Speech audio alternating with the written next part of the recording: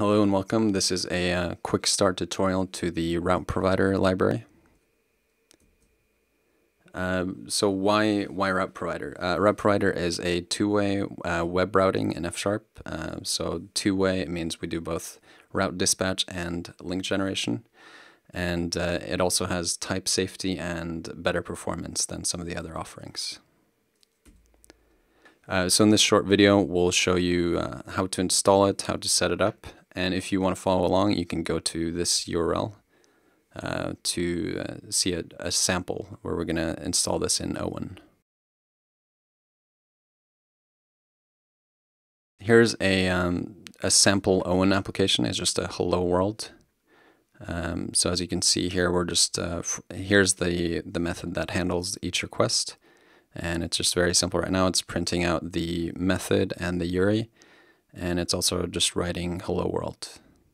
And how it's hooked up is at the bottom here, where we just say webapp.start web app, and then we give it a certain URL. So let's give this a shot and see what happens.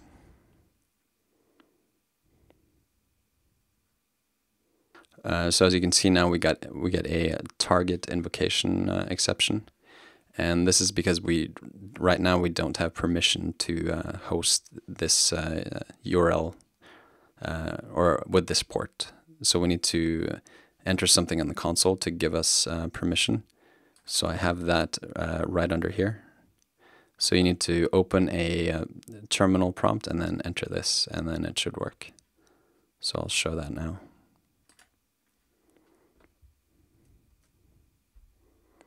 Okay, let's try again then.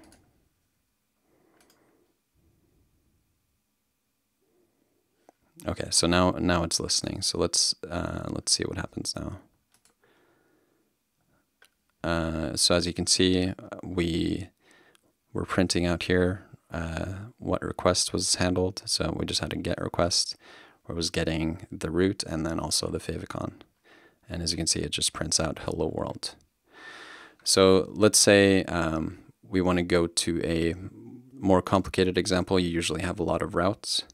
So I'm going to show how you can do that now with the route provider. So the first thing you need to do is install the library.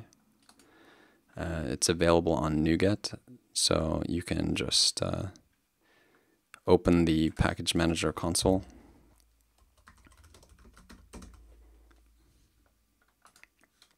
And then you can type install package.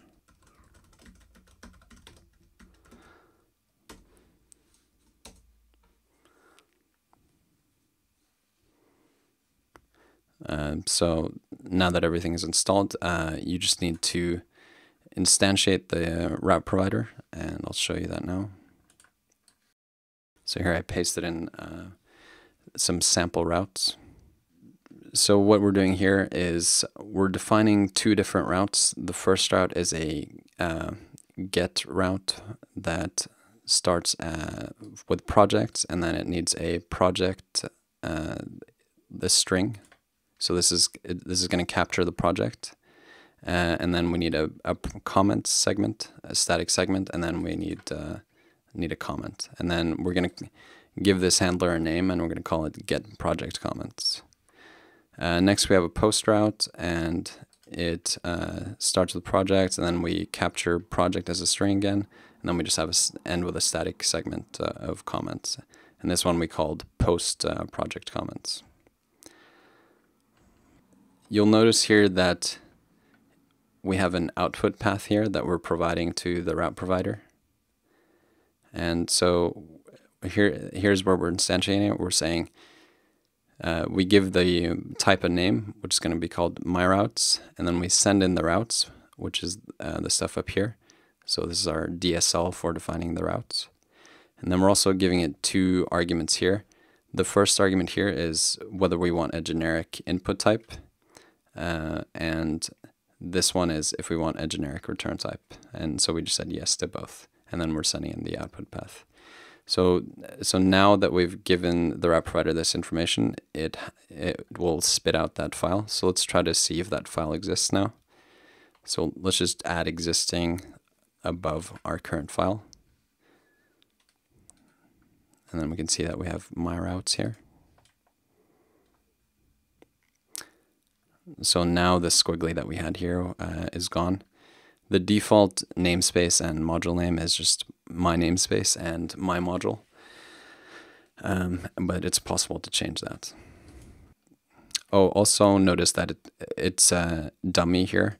So this is only providing a dummy assembly, and what it's actually doing is writing to the file system. So that's how this typewriter works. So now to actually use this typewriter, we need to instantiate a router that has functions that do what we want for each route. So I'll show an example of that. So to instantiate a router, what we need to do is for each handler that we've defined here, we need to provide a function that'll handle it. So the first argument that we're going to give it is a context, which is an IO in context. This is just how we're going to communicate over in HTTP. And the rest of the arguments are the ones that we captured for each route. So here we have, for example, a project ID, which is a string, and then a comment ID, which is a int64. And then in the actual body of this handler, all we're going to do is just write to the response stream. We're just going to say you asked for project ID and then comment ID. Same thing for post. This one only gets a project ID because, as you see up here, it only captures one path segment. And we're also giving it a not found handler here. So this is an optional thing. As you can see, it's a sum. So if you don't provide this, then the route provider will throw an exception when you dispatch and the route is not matched. So to actually make this work with ON, all we need to do is to dispatch a call to the router here. So instead of doing this, let's just do this. We'll say router dot dispatch route, and then we need to give it the input type. So we'll pass the context in, and then let's pass in the method and the path as well. So now let's try to run it and see if this works.